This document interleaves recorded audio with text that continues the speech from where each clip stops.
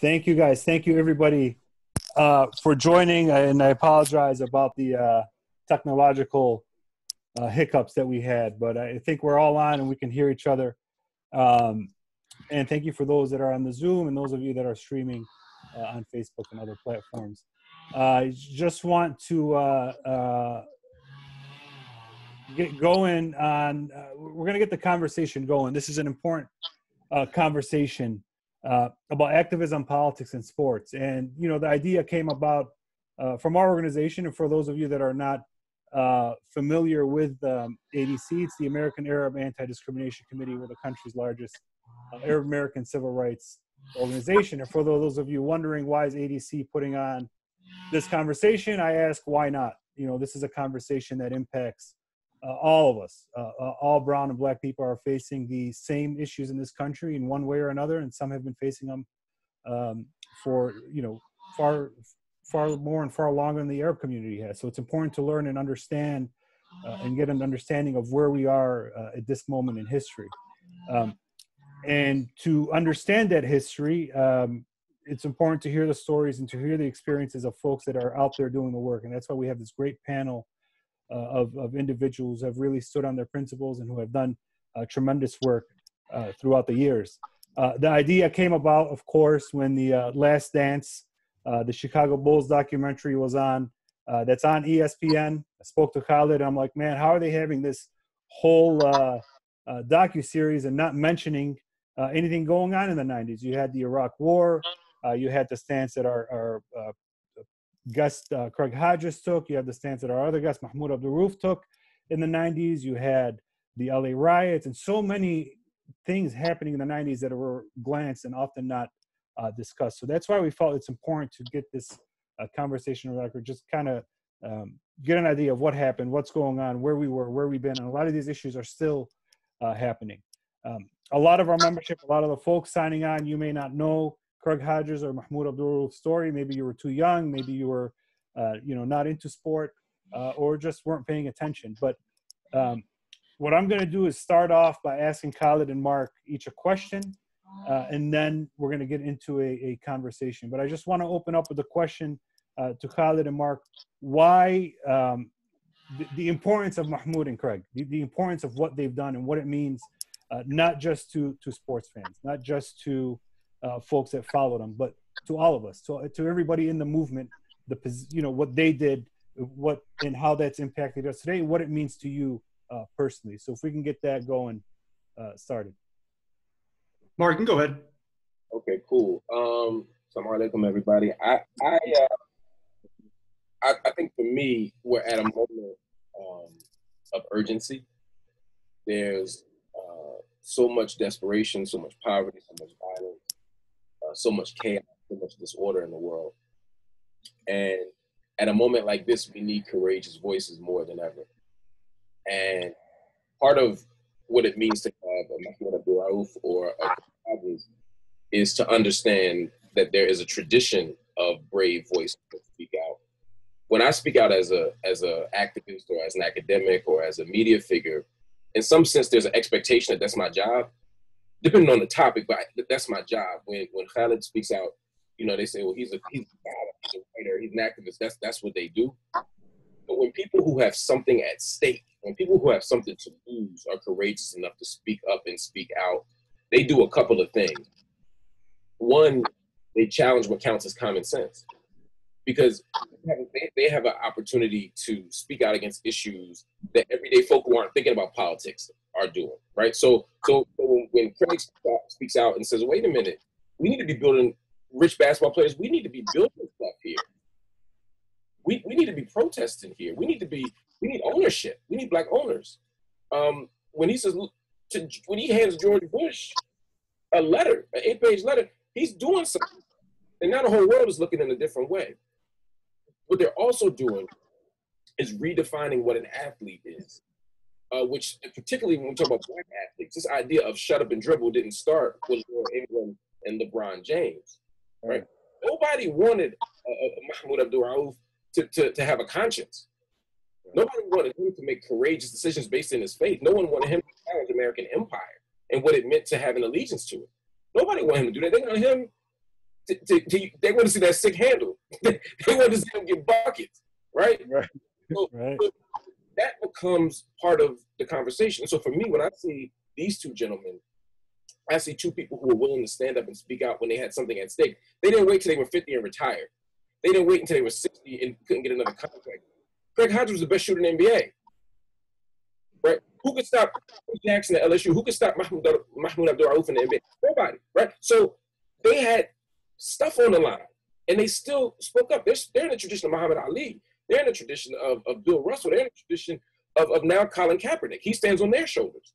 Mm-hmm. I don't want to be seen as an isolated figure. I want them to know, people to know, these young folk in particular, people younger than me, that before there's a Kaepernick, there's a Mahmoud Abdul-Rauf. Before there's a Mahmoud Abdul-Rauf, there's a Bill Russell.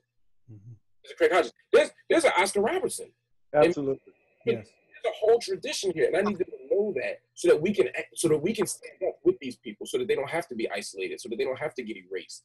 The last thing I'll say is it was shameful that we watched the whole documentary right now, which is basically, and I like the documentary because I love hoop, but it's a Michael Jordan infomercial that doesn't talk about the complex, dangerous history that they had to navigate. How can you talk about the Bulls run and talk about the entire? I mean, I'm looking at Cliff Levingston and I don't hear Craig Hodges. No disrespect to Chris Levingston. I'm just saying, like, it ain't like we just doing the three. We doing the whole team, strategically leaving him out. We're trying to write these men out of history, and our job today is to make sure they never get written out of history. They never get written out of consciousness, and that we tell the truth in public to honor them. That's why I'm glad to be here. Mm-hmm. Yeah, just to echo Mark's points, I'm really excited about this conversation, and I really pushed Abed and the ADC to have it, especially because it highlights to young people, this new millennial social media generation, that this tradition of activism, this tradition of social justice within sport, it's by no means a novel phenomenon. It's by no means a movement that was initiated in the last couple of years by Colin Kaepernick. There are giants who really spearheaded these movements in the 90s before social media became mainstream, and their influence and their impact would be exponentially greater if they took the stances that they took in the 90s and in the 80s today. So I think it's important to bring Mahmoud and to bring Brother Craig into the fore to say to these young millennials that before social justice and racial justice became a fad, right? Before it became safe to take specific stances in the mainstream, in sport, and social media, you had individuals who were at the very top of their game. I mean, look, I was a Detroit Pistons fan, Craig, but I was a Craig Hodges fan. I grew up in Detroit, big Bad Boys fan. Yeah. But when you handed President Bush that letter, I forever became indebted to you. And I became a Craig Hodges fan before a Detroit Pistons fan because I realized that the importance and the impact of athletes in sport had a significant psychological imprint on young people. I was only a teenager at that time, but that stance you took forever stayed with me and helped steer me towards social and racial justice work. So part of me, kind of wishes that you guys were playing today because I think that your impact would be exponentially far greater because of social media. But I'm glad that we're having this conversation right now because it's really critical that young people, millennials, people in their teens, people in their 20s, not only know about your sacrifice, but know about the leadership you guys really championed when you were at the top of your games. Appreciate it. Thank you. Thank you. Khaled, you want to get us going on a conversation? Yeah, just the first question, just to lay the foundation, Craig and Mahmoud, if you can name what influences, what authors, what activists really helped shape your political consciousnesses when you were coming up. You're the elder, Craig, so go ahead. Appreciate you, brotherhood. Good to see you too, Black man. Good to see you, brother. First of all, I want to thank Almighty God for blessing us to be able to speak to the people at this day and time with this madness that's going on, and hopefully everybody's safe. But this is a great conversation, and I wanted to tell Marc, Brother Hill, what you've done, man, and the support that you've given me.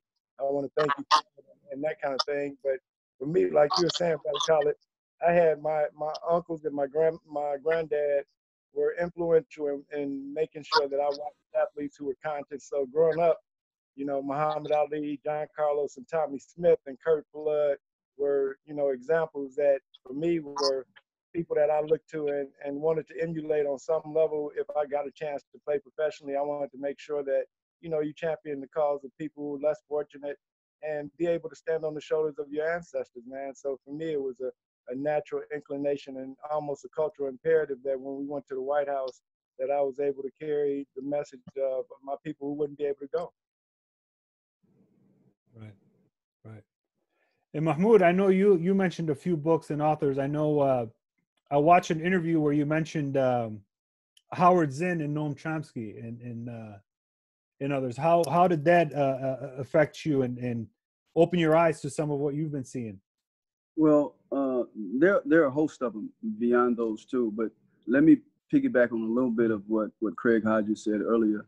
And I want to say something too about what Marc Lamont said about making sure that our history, in particular myself and Craig's history, is not erased, but we have the same responsibility. And because I mentioned it before we got on air, man, that I really admire you guys. I kind of went before we had this, that we were going to have this conversation, and I looked at some YouTube, it's the age of information. So, and I was listening to some of the work that Marc Lamont Hill was doing, as well as Khaled Beydoun. I said, man, we're amidst some real intellectual heavyweights. And so, and it takes a lot of discipline. No, I'm serious. It takes a lot of discipline, man, and staying power to do what you do. And so when you go out on the line too and say things that makes people feel uncomfortable, it's our responsibility to also support you on those things as well. So it's on both sides. But as far as the question, those influences, well, the first really person that influenced me in a major way was when I was at LSU. I was handed the autobiography of Malcolm. Mm-hmm. And that really got my mind working. I wasn't that person at a young age where I was taught critical thinking skills or how to problem solve. I didn't think through things. I memorized my way back, through school.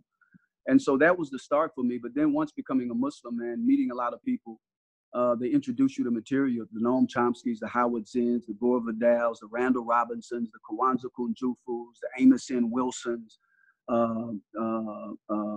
just a host of them. And these are the people that the more I began to read, began to, fashion my thinking in a way that, and it's hard. It's like what Marc said in one of his talks, man. When you have access to information and an experience, it's hard to sit on that information and not want to share it. Right. Did you all know that when you entered the professional level that you would be these voices? Did you have to did you pause for a moment and say, you know what, let me wait until I establish myself? Were you strategic at all, or was it just like when things happen, I'm going to speak?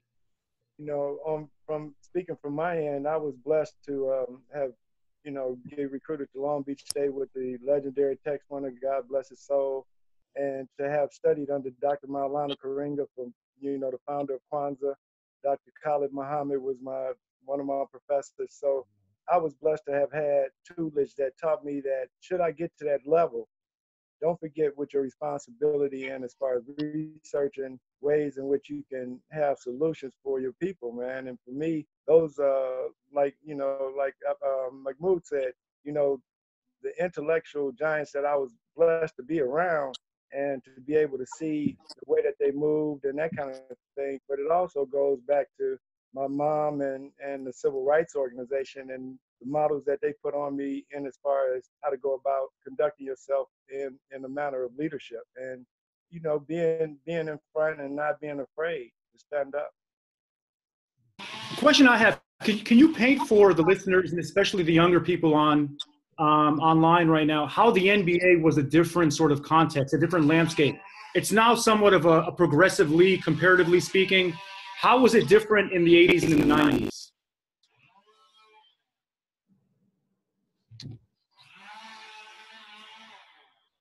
Were you speaking to me or Mahmoud? Go ahead and answer it, Craig. You got it. I'll come after you. Yeah, because it was kind of breaking up, and I couldn't really get the point. But I heard the last part of it, the 80s and the 90s. For me, once again, the game, from the physical attributes of the game in the 80s to the 90s was one thing, but also we didn't really have, it was more so of a silence where athletes didn't really speak on political issues and that those were things that you wanted to stay away from because it could hurt your earning potential and many people, and when I look back at it, I say, a lot of people didn't study it enough to speak to it. And that was my thing, that I was blessed to have had the study and the information to be able to speak to the issues as well as have a passion for it. Hello? We can hear you. Yeah, we can hear you. Okay, just making sure. Yeah, I'll agree. I'll add to that a little bit if I can. That not only were not athletes, I don't think necessarily because of the dangers with endorsements and getting contracts, not speaking out, but I think also it was encouraged, also by the league not to deal with certain issues. I remember, and these are challenging issues nowadays even. But I remember when the issue of even homosexuality came out, people were told don't say anything about it. I remember when they were talking about racism, right? What do you think about racism? We were told oftentimes, and I don't know if it was a team-to-team thing or if this was something that was coming from the NBA itself, but there were people going around questioning about, hey, do you think racism exists? Wow. And I'm looking like, am I living in a different world? Like, do you think racism exists in the NBA? Man, it exists in the world. What do you mean? Of course it exists in the NBA. But then you had so many people not speaking out against those things. But I think it was encouraged in such a way. And now it's different because, now there's, as he was saying, that there's this idea that it's more progressive, right? And that guys are speaking out. But I remember reading something, I think a political scientist, Richard Itten, and he said that he cautions against viewing protests or things of that nature as inherently revolutionary, because once it becomes routine, it's easily accepted and adopted by the hegemony, So when I look at what's happening now, even the wearing of the Can't Breathe shirts and all of those things, it seems more orchestrated and like what happened in China. If it's so progressive, then why when I think what's his name, Westbrook and James Harden they was about to address something and they was shut up real quick. Let's just deal with basketball. And so I don't buy it, me personally. I think they're just more sophisticated in how they go about it. Yeah. That's an important. Sorry, go ahead, Mark. I was asking my question. So there's part of it is there's the policing of your behavior by the league, potentially about, whether it's the owners, whether it's the league, whatever. But there's also a question of information. Like, do you have the sense that players have the information? Like, y'all are exceptional in certain ways. Y'all read, y'all studied.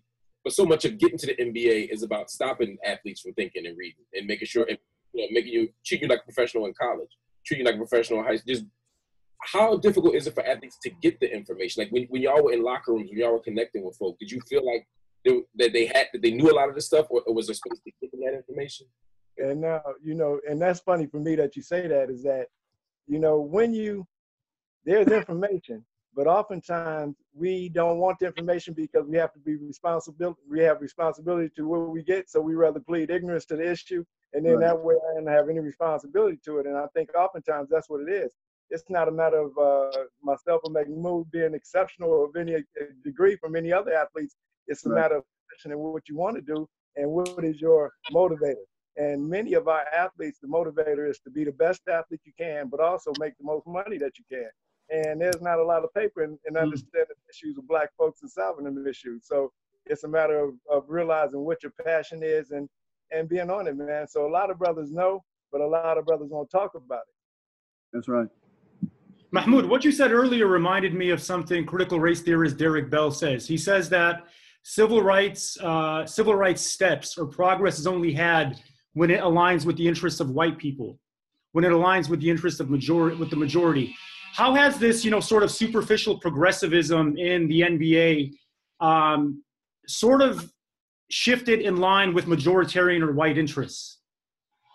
So why is it safe for athletes, for instance, like LeBron James, to take specific stances, but not for James Harden and Westbrook to be critical of what's happening to Uyghur Muslims in China, for instance? Why is it? I missed you. Why is it safe for LeBron James to take specific stances on domestic civil rights issues, but not safe for James Harden or Westbrook to be critical of what's happening in China with, for instance, Uyghur Muslims, the persecution of Uyghur Muslims in China? Wow, that's an interesting question. I mean, the first thing that came to my mind is because he's LeBron James. You can get away with it. Yeah, exactly. Sort of like, during Craig Hodges' time, Jordan could get away with a lot of things that other people can't. Wow, that's a tough one. Khaled, I would just say one thing, which I think Craig and Mahmoud spoke to, which is the question of money. What's at stake, right? The money makes money when a bunch of black people wear "I Can't Breathe" shirts. There's nothing at stake, especially when they still play the game. True. Exactly. Donald Sterling, they try to get Donald Sterling out of here, and people say, "Wait a minute, we won't play if he's still an owner." Now they're leveraging capital. Now they're leveraging. Now people gonna lose some money, right? When you speak out against Uyghur Muslims in China, it's not even they don't care about Muslims, right? They, in general, right? Chinese Muslims is not a question that these power brokers in the league care about, or the United States government cares about in a lot of ways. Right. But the money that they would lose from China matters. 1 billion consumers, yeah. So they're like, wait a minute, this is bad for China's bad for business. Exactly. We love black people, and we're gonna wear "I Can't Breathe" t-shirts. That just makes white liberals happy. It makes black people feel like it's okay for them to show up to the game. So everybody gets to pat themselves on the back and be progressive. And so, to my point about the kind of hegemony of it all, the resistance gets co-opted, which just becomes another way to make money. And it seems to me that this is it goes down to the question I had, which goes to your question, is how hard is it to get players to make a protest that will actually challenge the league? How hard is it, for example, to get a player to boycott a game? That one of the things, brother, in this whole issue of that, domestic versus international. I've always said that as long as we don't consider ourselves on a human rights level, we'll never get that justice. And I think whenever there's an opportunity to squelch the voice internationally of how the injustices connect all over the planet, and that's the part that if we can highlight in our nation and connect it to other nations, I think that's the power that's feared. And I think many times when you see somebody like LeBron James who has that potential to do that, I think the powers that be, especially in NBA, they want to control that they want to be able to handle it in a way where it looks as though the player is able to be free of movement, but in fact it's certain, it's a certain criterion that has to be met in order for you to be able to make those type of moves. Yeah, and I think that's what was exceptional about you, Mahmoud and Craig, is that you were true internationalists. You connected what was happening here stateside with what was happening internationally in Iraq, what was happening in the Middle East, what was happening in Africa, which seems to be sort of on the decline in professional sports, even amongst conscious athletes. That tradition of internationalism was really rich in your advocacy in the 80s and the 90s. Yeah, and it's amazing. I have some people that are close to me, and we go back and forth with this sometimes because I don't oftentimes hear that in the language a lot. And I know even this transnational solidarity. It's like what Martin Luther King talked about back in the day: injustice anywhere is a threat to justice everywhere. Yes, but also I think flip side of that, justice anywhere is a threat to injustice everywhere. And we're all linked in some way, shape, or form. And when you've suffered, and when you know what oppression feels like, when you know what suffering feels like, when you know what being deprived certain some of your rights feel like, you don't want that for anybody else. So yeah, there's a saying that we know the saying that charity starts at home. Like even in Islam, right? There's a protocol for giving. Allah tells us give to your family, give to your near of kin. Then there's a list: the orphan, the wayfarer, the needy. Those who you're trying to win over, there's a list of people. So yeah, you start with that, but you don't limit it to that. And so we can't even do that. We shouldn't do that in our social relationships with each other. Just make it a black issue, right? And because we're all linked in this thing together. And I think that's the only way that we're going to, I think, what's her name? Ajima, I may be saying the wrong name, Ajima Luo. And in her book, so you want to talk about race, she said, until we identify where our privilege intersects with somebody else's oppression, we won't really be able to bring about, major change. And I think that's very important. And to be able to see another person struggle, whether it's in Latin America, whether it's in Asia, whether it's in Africa, whether it's in this country, how we have similarities in our oppression, that we have uniqueness too, but how we need to take that and use that as a weapon to come together. Yeah. And if I can make a point on that is that one of the things that the NBA is claiming to be so woke and conscious, one of the things that I put to them was, you know, there should be a truth and reconciliation committee put together. And I hope that, you know, through this Facebook Live that brothers and sisters who are watching this would ask NBA to open up, to have a sit down with brothers like Mahmoud and myself. And I'm sure there's brothers beyond us who were earlier who had grievances and didn't get a chance to air them. Because one of the things that when I was in the league early that used to bother me is how coaches would make little snide comments about how players didn't think very well and little things that were, you know, insensitive and racist to the core. And even to the point where both Mahmoud and myself went through what we went through at a time when Donald Sterling was still an owner in the league, and that itself lends itself to some type of collusion towards the feelings that we have towards our people and oppression. And you know, it's interesting what you just said also, man. We're not exceptional in the sense, I mean, we're exceptional in the sense that what we did was exposed, right? And so it's easy to look at myself and Craig, man, they were being attacked, but there are so many other people that were railroaded, right? That their voice wasn't heard. You don't know about their story. It is just not him and I. This happens on a consistent basis. Wow. You know, where people are mistreated, and it's you know, of course, you know, it's unfair, but it's important to try to definitely, these stories can help bring those stories out and highlight those stories even more. That's right. We got let me ask you a question. We got a question coming in. I think someone's writing in with a question as well. Was there a moment where you or where someone told you, stop what you're doing and get in line, or your career is going to be cut short? Was there a moment, or was it something expected, or did you just have to figure it out for yourself? You know, for me it was we were waived July 1st, 1992, and it wasn't until September when Tex Winter told me that he, bless his soul, he told me that he had contacted every team in the league on my behalf, and no team called him back to ask him how Craig could help them. And at that point, he told me that it was pretty much a done deal in as far as getting to play again, and that, you know, he understood my love for the game and my ability to teach the game. So he told me at that point in time I should probably look to teach the game in as far as was concerned.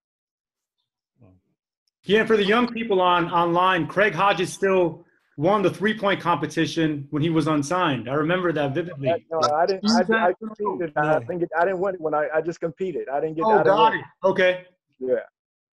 I got a question. So everybody's watching the Last Dance right now, right? So everyone's at home, captive, watching this documentary. What role did Michael Jordan have? You know, kind of the ascendance of Michael Jordan as a corporate figure, and sort of bringing about the political sort of pacification of the league in the 90s. How did Michael Jordan like spearhead that culture and becoming sort of the primary figure in the league? I don't know, Craig, you can speak to this. You know, it's funny to me. They tell you right there in the documentary, they say, you know, David Falk says that we marketed Michael like a golfer, like a tennis player, like an individual athlete. Yeah. So basically what they're telling us that the Michael Jordan image is like a Frankenstein laboratory, that we know how to make this model that people will gravitate to, people will buy, and people will sell, and all the above. But what my thing is that, you know, when you have such a great athlete and the magnitude that Michael was, the impact that he could have internationally on everything else is one of the things that, you know, to me, I was blessed to be around Kobe, bless his soul also. And to see it was a difference in the mindset, the degree of what Kobe saw, his impact on people, where to me it was more the impact that MJ saw on how he could make his bread. So it was one of those type of things. And that was the monster that they created in the lab that was Air Jordan. Wow. Mahmoud, was in terms of the you know, at that point the league just didn't have really Muslim athletes. Still got a large number of Muslim athletes, but more. Was your faith journey something that the league, that was a challenge for you in the league? Even the politics of it aside, was the faith journey itself a challenge for you? Of course. When I decided to become a Muslim, I was told by people, and it went straight to the finances. Like, man, you might not want to do that because it may mess up your endorsements if you have any coming your way. But also, even with the team, man, I had the trainer, you know, I went in and I was like, look, man, I have to fast during Ramadan. And he was trying to encourage me not to. And I said, listen, you know, I said, this is what I believe. You don't have to believe it. I said, you know, I'm taking this journey on my own. And it's amazing that after I made that decision, and I tell this story all the time, they didn't want me to fast, but once Ramadan came around, and Hakeem and I, you know, Hakeem, they say used to didn't fast on game day. So after the game, we're talking, we're driving. I said, man, I got to get something to eat. And I told him I was fasting because I didn't know anything about traveling and the exceptions and all of this. And he said, well, if you fast, I'm going to fast. And so I think that next year or that year we began to fast, and something came out in CNN saying, well, look, their stats went up in every category. So the next year I come back, and he passed me on my back. He said, so Mahmoud, when is Ramadan? But even the issues of praying, eventually they ended up giving me a space.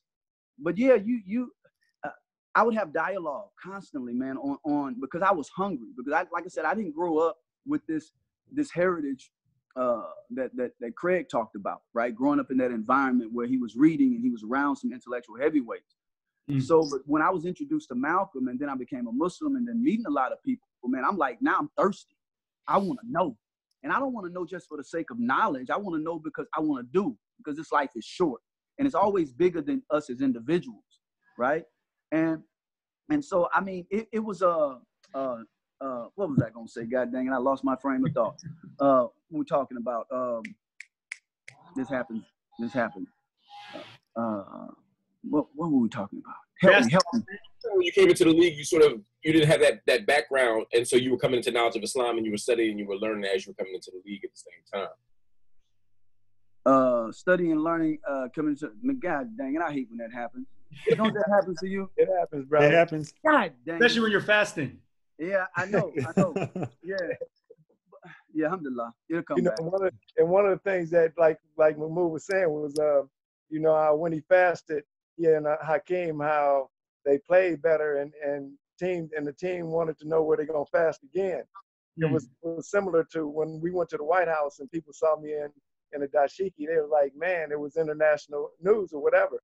But I had wore dashikis for every playoff game for 2 straight seasons when we won championships. So the national media was used to saying that. It was when we got on the international stage it became an issue.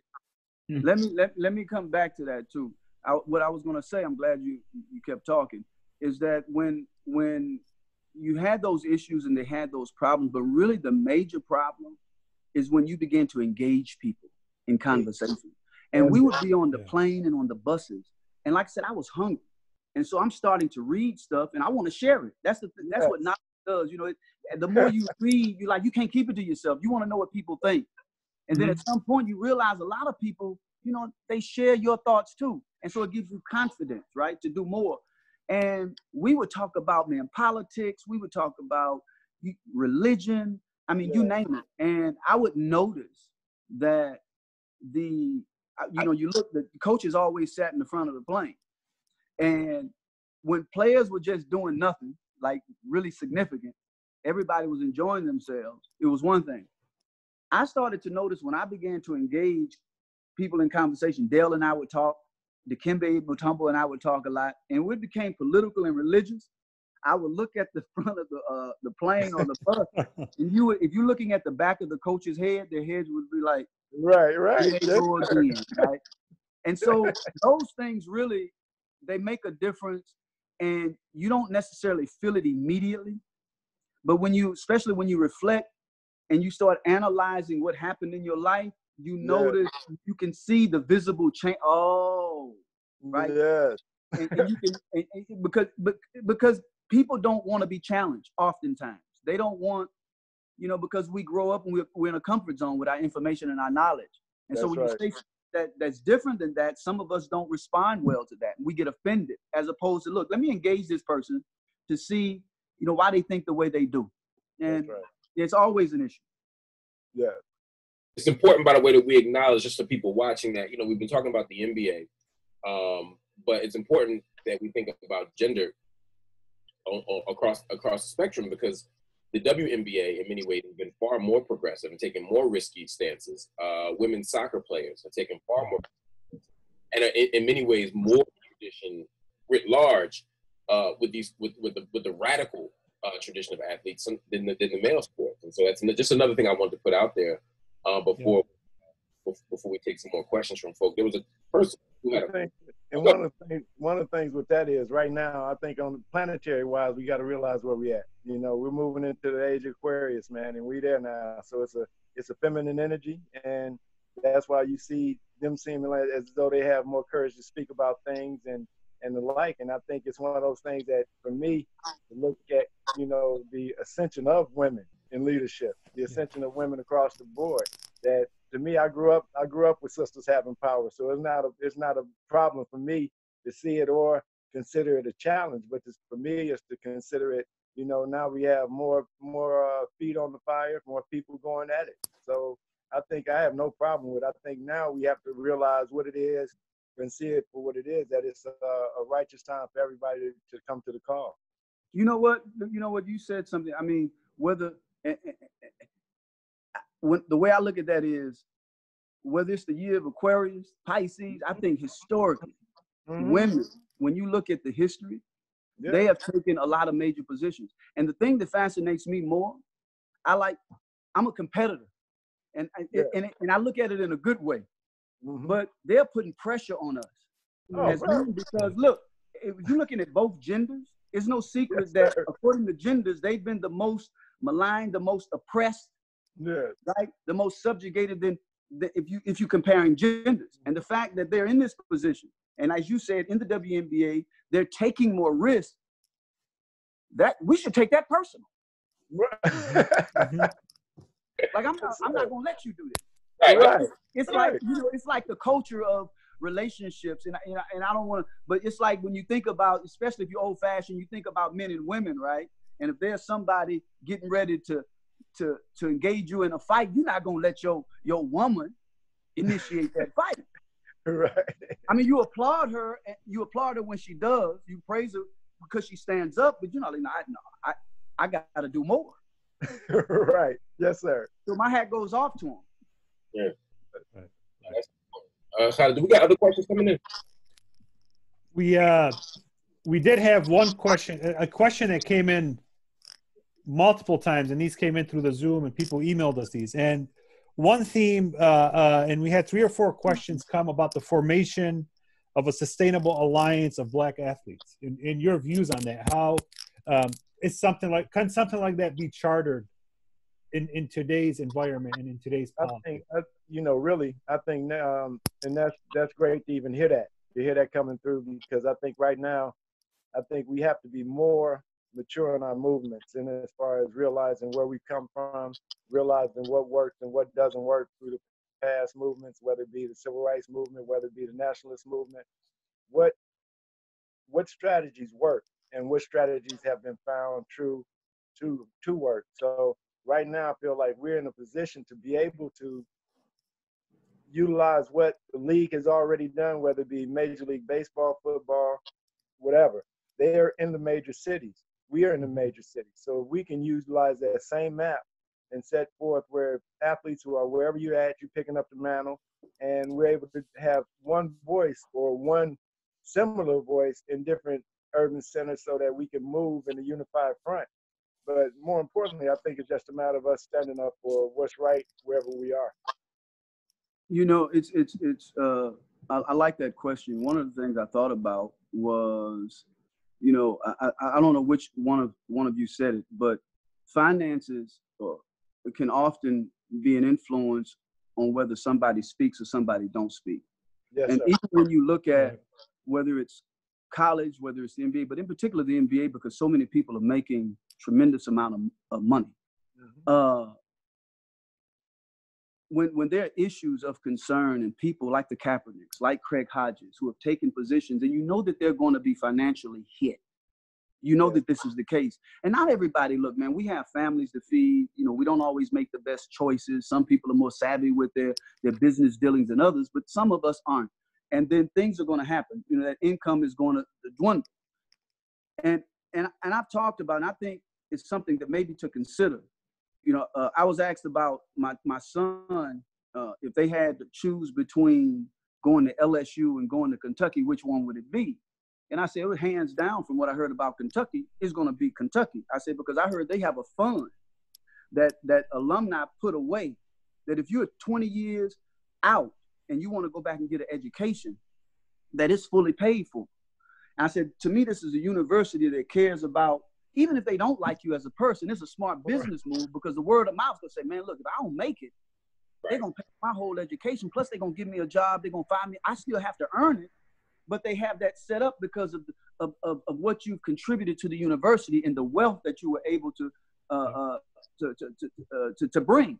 But I said, well, if we could, as athletes, come together and have a fund where we put money away for people like a Craig Hodges who take positions, they're going to be financially hit. I think even things like that could help, right? Give people, because there's something about being financially secure that helps to give you confidence, makes you move a little bit more freely. That could, I think, be something that could influence us to speak out more, to take positions more, because we know that, look, man, we covered. Yes. We got a team. You know, we're not going to be hurt like that. And I don't know. That's just something. It may be relevant to the question, but it's something that came to my mind when I heard the question. Brother, and it's needed and necessary.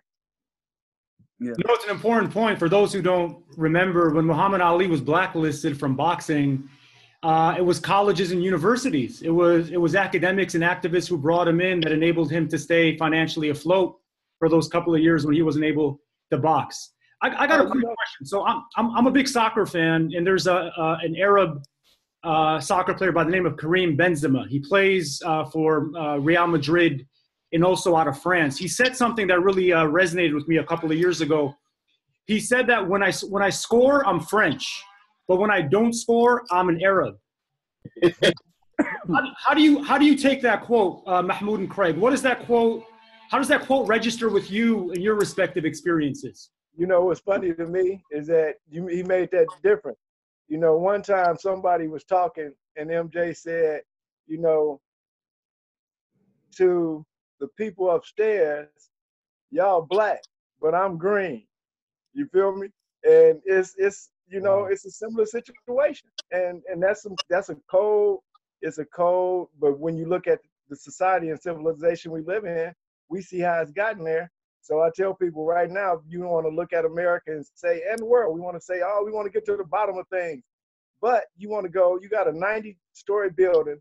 You want to go to floor number 1, but you don't want to go to the foundation, the basement where the slaves built it. So don't even talk about changing anything until we get to the root. And I know that none of the nations want to do that, man. Yeah. That's real. We got a question coming in from Justin Hansford, brilliant attorney. What's up, Justin? Do black athletes have book clubs or study groups formed on political education? Man, that's no. Yeah. I haven't heard of one yet, right? No. We don't. And you know what's so crazy, man, is that when I was with the boys, like Mahmoud said, you know, it's like when you learn a new move, you show it to your boy. Because you, man, check this out, man, I got this. It's the same thing with our studies. When you get it, you're excited because, man, this is some cool stuff. And you try to share it. And oftentimes brothers be like, that's kind of, I can't get with it. That's you. You can, that's good for you, but it's too much heat for me.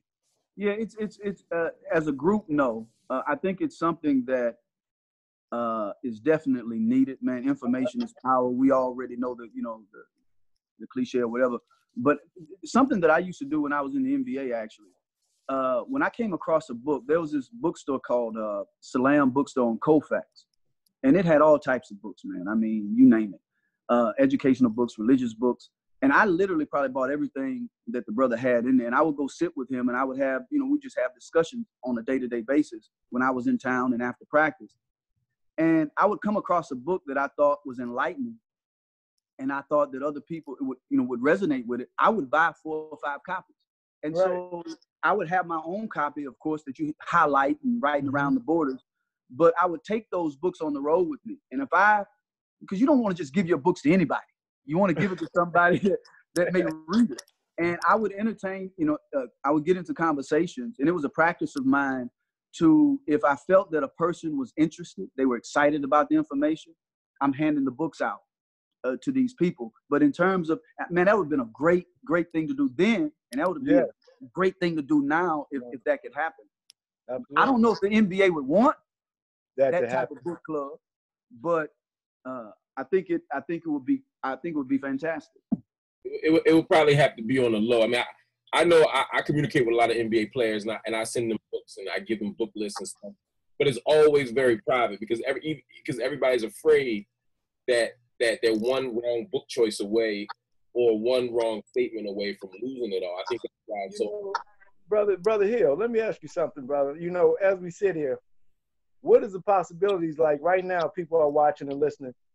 Can this be the starting point for that we're talking about? And possibly, could we utilize your university, or we need to figure out what we can do to be able to just, people are listening. How can we continue this momentum? Because like we say in the game, momentum is wild, that you don't know when you have it a lot of times, but you damn sure know when you lost it. You know what I'm saying? And we have this discussion here so bad, so long in coming. Let's keep it moving, brother, because I think it's so many other people that are listening to this that want to be a part of it and know that it's the right thing to do. If I can, I would try to add this too, and I know there's always a starting point, that if or when this idea comes to fruition or whatever, I would even suggest, because I thought about it myself in terms of a book club, that not only do we read the information, but whatever we're reading, let's take this information off the paper and apply it. Like, okay, what are we going to do with it now?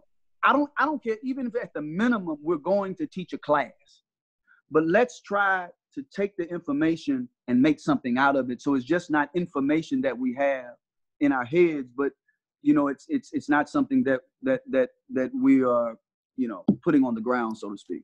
Exactly. I agree.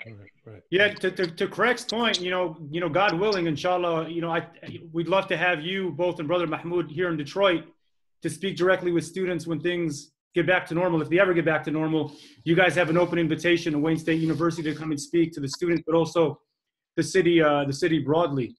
Yeah, man, I'm in Chicago. I'm right down the road, brother.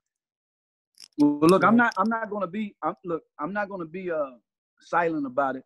I do this wherever I go. When I go to universities or when I go anywhere, I'm always asking people, what's your book list? Mm-hmm. Give me the stuff you reading. So I'm saying it to Lamont. I'm saying it to you, brother Beydoun. After we hang up, please send me a book list. I will. Because I'm proud. I'm proud that I've spent way more thousands in books than other things. But it's just not on my shelf. So please send me that list, man, and I'll get to it. And then if at any way possible, once I finish reading, I'm gonna reach out to you and hopefully have dialogue with you about it. Because this is how we learn. This is how we grow. Right. Yeah, it is, brother. That's right. I think we'd be remiss if we didn't bring up the name of Ahmaud Arbery, his murder in Georgia.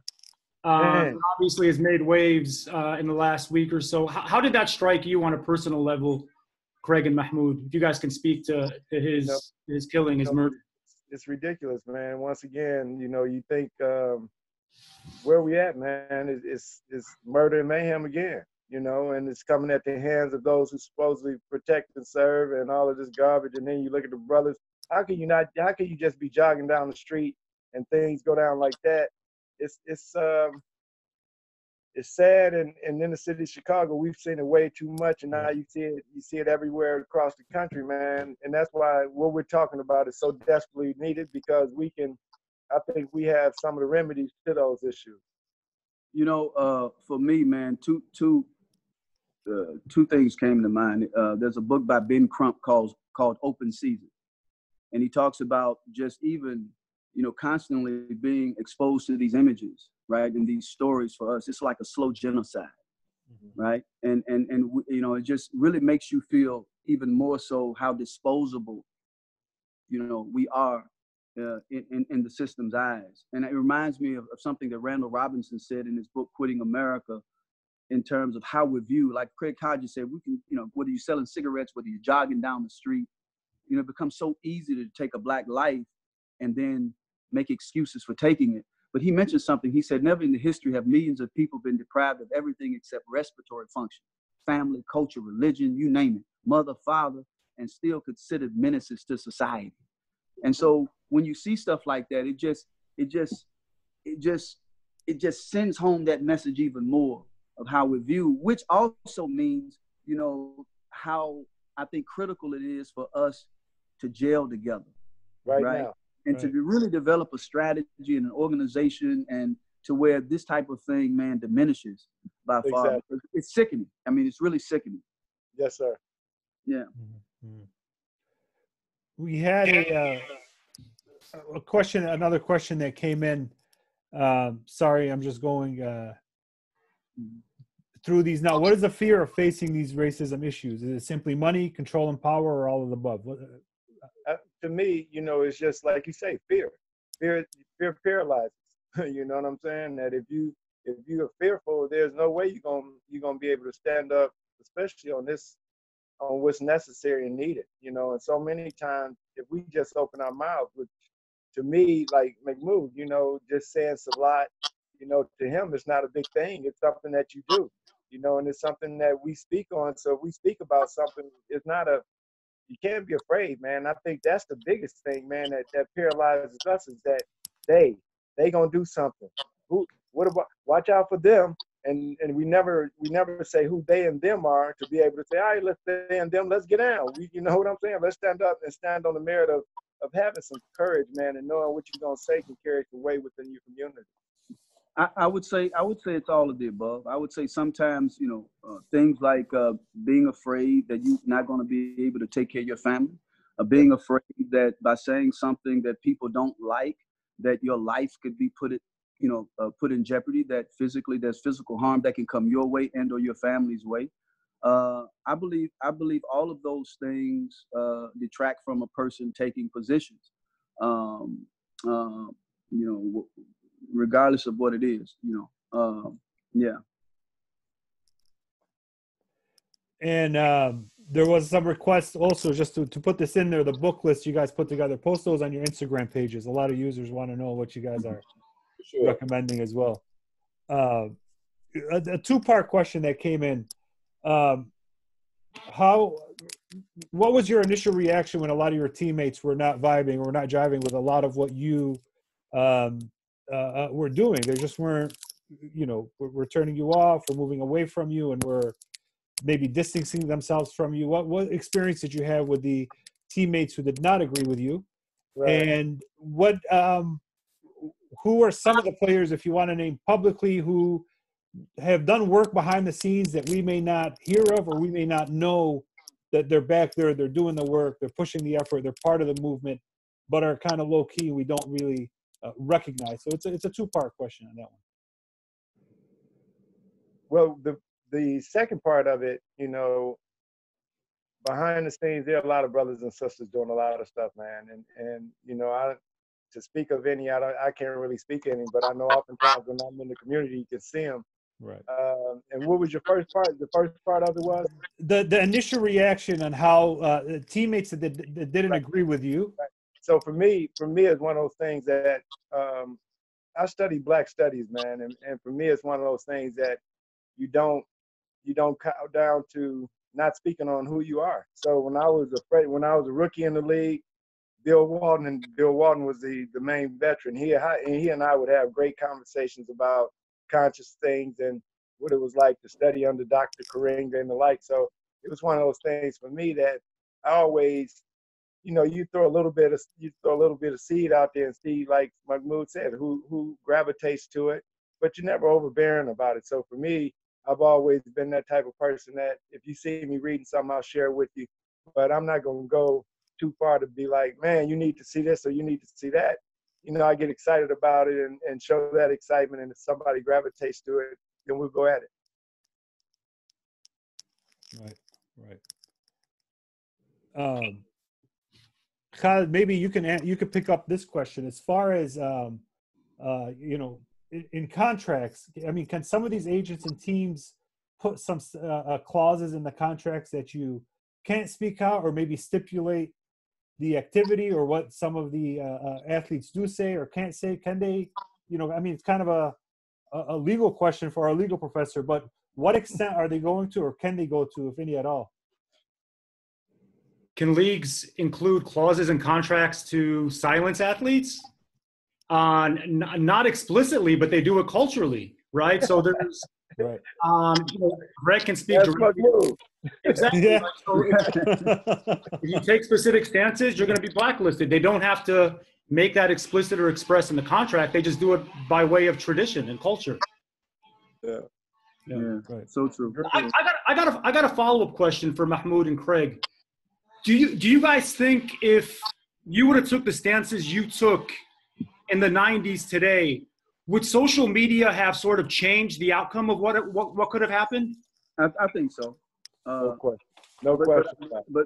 But also I think too, and you guys may know better than me, it still depends on your type of politics, how you address the issues.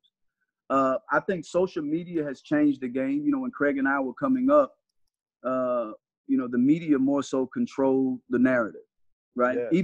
Even though I'm sure, Craig, you probably received a lot of support in letters, right? Mm-hmm. You got the negative as well. Exactly. I received death threats, but I received, man, I'm talking about from atheists, agnostics, Christians, Muslims, Jews, from all different walks of life, expressing their support for what I've done. And I'm sure the media was also receiving, I'm assuming that they were also receiving some of those things, but then they had more control on the stories that they told.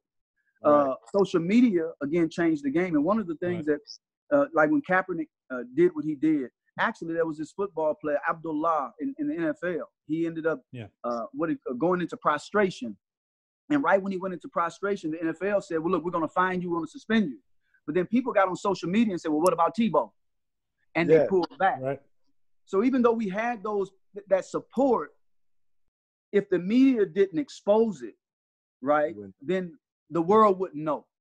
That's now it's easier to shed light on those things, which I believe makes a huge difference. Oh, no doubt. If they had social media when Mahmoud was playing, he'd still be playing. Well, likewise. You know, and that's the funny part about it. You know, it's instantaneous support base now, where you can speak to the issue and you're gonna have your support base, and then you're gonna have those people who hold people feet to the fire when they're not, you know, standing up on right. So it would have been a great time to play, not only with the social media, but with the ability just to dribble around and shoot the ball whenever you want to. Mm-hmm. Oh yeah, that's a whole nother conversation. Right. There are a couple questions that came in, and I think this goes back to Mahmoud, something you touched on earlier about international. I mean, what can we do to bridge some of the communities? I mean, there was you know, some of the questions about, maybe Khaled, you could touch on this, you know, using sport, using these movements to bridge the Arab community here with the Arab community overseas. I know, Marc, you've done a lot of work, you know, traveling to Palestine. You've done work, I think it was through Dream Defenders and Ahmed Abu Zaid, and the great work he's done. But how can we, you know, bring athletes to some of these movements, or use some of the lessons learned to some of these movements, and use sport and politics to bring more awareness to our international issues? I mean, I think it's just what you said. I mean, it's about just coming together and having these conversations, and after having these because everything starts with a conversation, you know, getting together, and then being genuine, being honest about, you know, not being too sensitive to where you can't agree to disagree. I was reading something not too long ago, and it says, we should agree to disagree, but as long as your disagreement is not rooted in my oppression, right? So, but I think coming together, having these dialogues, and then after having the dialogues, sitting and processing them, analyzing them, and coming up with a blueprint, coming up with a strategy. I can't give you right now, okay, A, B, C, D. Yeah. And I definitely believe that's the start. I mean, a lot of us have the wealth. We're able to travel. And even if you didn't, look, what are we doing right now? Social media. There you don't even need to get on a plane. Yeah. Right? And you can get together, you can have these conversations. And just like the book club, let's not just have the conversations. Let's not just read, but okay, let's put something together to where we are benefiting society. We're making real changes in the society around us. Because a lot of us have information, right? Yes. But information is only as good as, how beneficial it is for the world around you.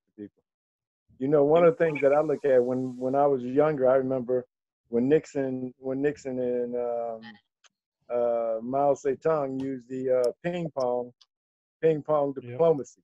You know what I'm saying? So we can use basketball diplomacy.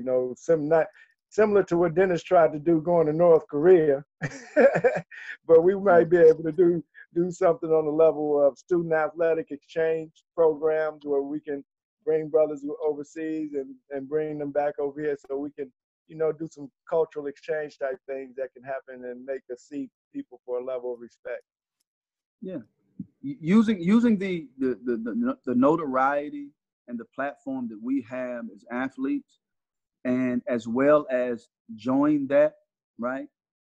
Juxtapose that with, people like yourself, like the Lamont Hills, like the Beydouns, right?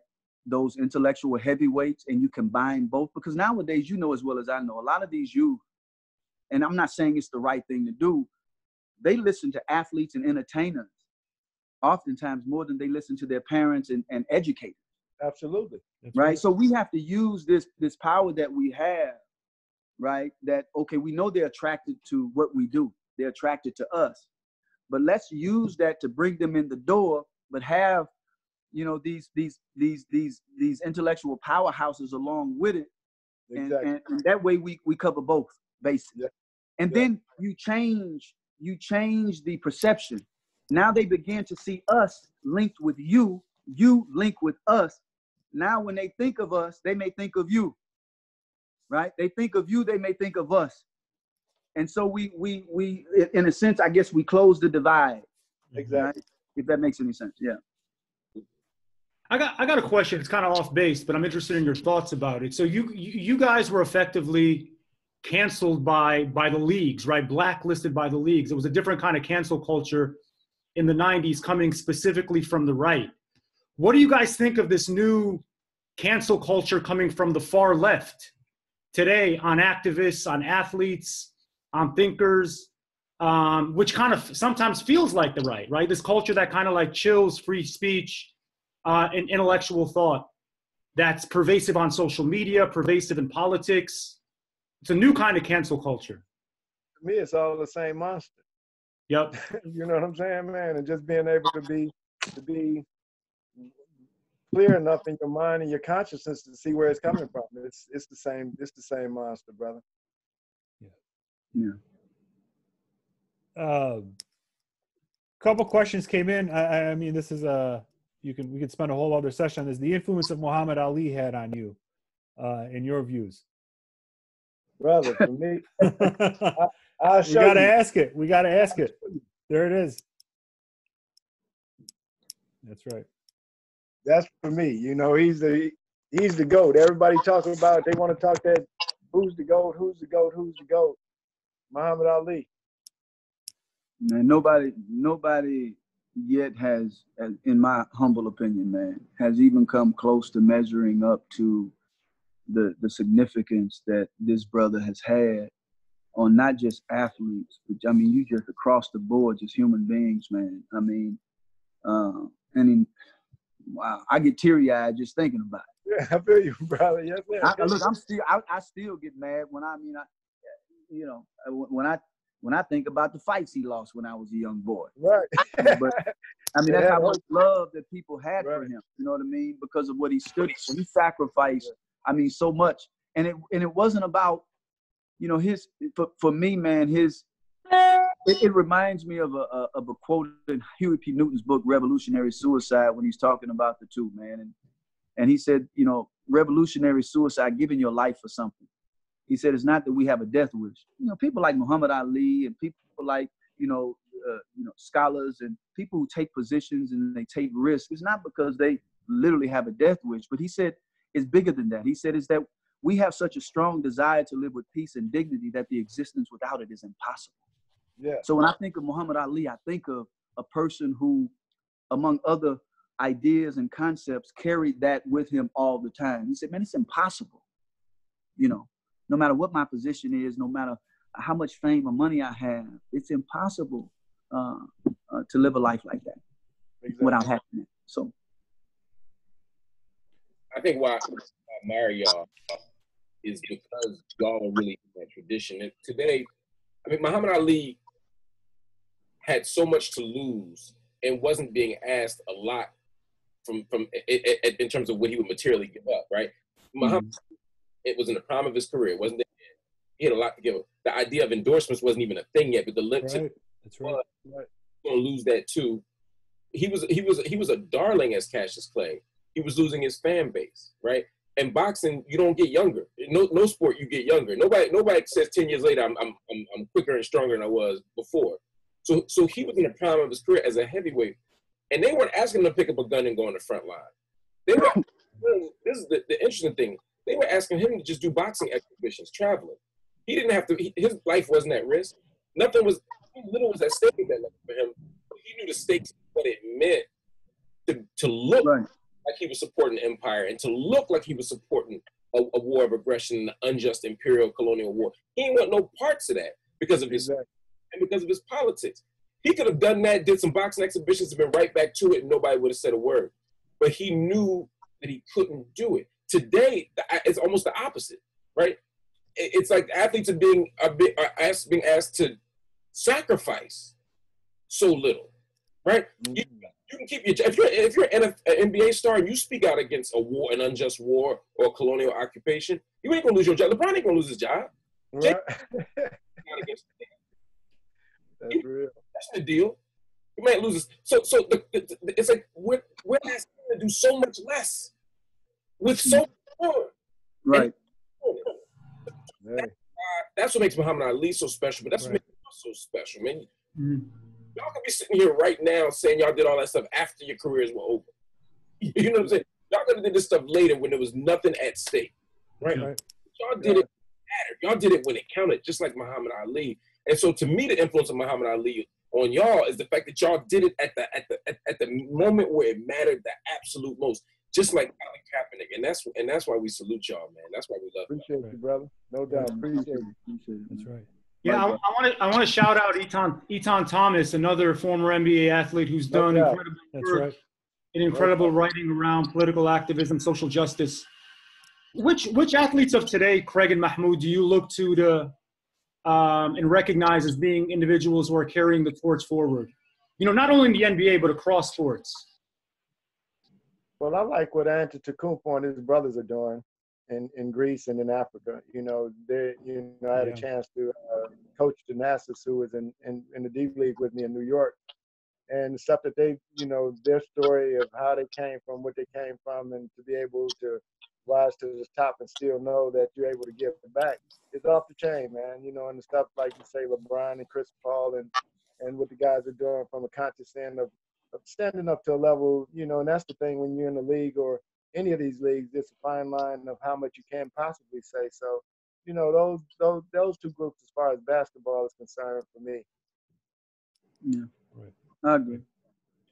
I think, you know, we got time for a couple more questions. One of them that came in is you know, directed to Mahmoud, and I think it's one that's a lot of people are asking, and I'm going to ask it here. What similarities between your situation and Colin Kaepernick? What's different between the times then and now? Have you had a chance to talk to him? Are you still in touch with him? And what's the relationship like between YouTube. Yes, we've had conversations, man. He mentioned something in the first conversation that we had that resonated with me. He said this is the most free he's ever felt in his life. And it's that type of freedom that makes it easy for you to go out and do what you do. You don't think about necessarily, you know it's there. You don't think about necessarily the possibility of losing income or losing quote unquote fame, because the truth at that moment becomes dearer to you and more important to you than anything else. But I think the difference is more so than anything. I mean, we had a lot of similarities, even in the responses, right? Military comes up almost always when you're criticizing America, the relationship, he wasn't attacking this, or having peaceful protest, or the hate mail, the death threats. Those were similarities. But I think the difference, going back to what I talked about earlier, is social media. It's a different time. Even though I had an enormous amount of support, that wasn't something that was shared. Now it's easier for people to hear about somebody doing something and you get that support, because people can go on social media, the computer, and it can definitely make a huge difference. Right. And I love the fact too, man, that Kaepernick, what he did also was not only did he talk about it, he went out and I know it's him, but also he has an enormous group that he works with, people that support him, so to have the Know Your Rights campaign, to do all the things that he's done along with that is just is amazing to me. And I kind of I was envious, because I said I didn't necessarily have that, and that understanding and that insight, or to be able to do that, but it's definitely inspirational and motivational. Absolutely. And my man, I applaud brothers. I mean, anybody really, whether it's on a huge level or a small level, who's out there really trying to make a difference. But I do believe this, that because we have such a platform, and it seems we can reach out to people more than the average. It's kind of irresponsible to just limit what we do to being private. Some of it has to be exposed, because there's a public that's supporting you through paying to come see these games. There's a public that's supporting you for buying your products. So, and that's allowing you to be public and to do the things you do. So you can't just keep everything silent and quiet. Right. That's just my humble opinion. Yes, sir. Thank you. Look, we could go on all day. And I do appreciate you guys coming, but I don't want to take up too much of your time. We do have a ton of questions coming in, but what I want to do is for our viewers and our membership, and folks that are going to be streaming this, I'm hoping that we could do a follow-up, because the questions that are coming in, the conversations that are happening are very important. They're very timely. Can I say something? I would like to tell all the mothers out there, Happy Mother's Day tomorrow, and enjoy yourselves and be safe. That's right. Thank you. And yes, stay safe. One point, I mean, we are an Arab organization, so hopefully next time we'll dive into our memberships. Wanted to talk a little bit more about the Palestine struggle and the liberation struggle over there, and how we could do that here. And that's definitely something we will dive deeper into. But we are up against time.